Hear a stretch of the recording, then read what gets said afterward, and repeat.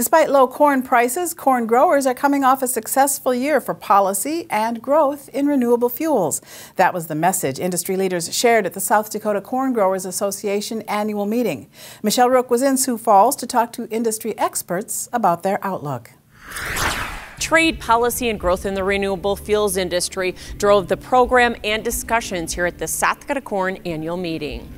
Growth Energy's Emily Score detailed their success in building the infrastructure to sell higher ethanol blends through their Prime the Pump campaign. The past year, we doubled the amount of gas stations that are selling E15. We're now at over 1,300 gas stations in 29 states.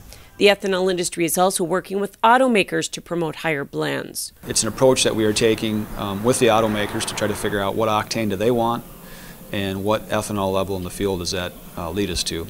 Mike Dwyer with the U.S. Grains Council says ethanol exports were also a record in 2017.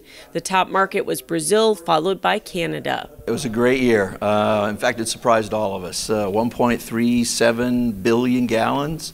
That's an awful lot of corn, roughly about 500 million bushels. And Farm Bureau's Pat Wolf says farmers achieved another policy win in 2017 with tax reform. The tax bill that just passed should lower effective taxes for almost all farmers and ranchers. She says Congress is also working to fix Section 199A so it doesn't distort the market by providing an advantage for farmers that sell grain to cooperatives. In Sioux Falls, I'm Michelle Rook reporting for Ag Week.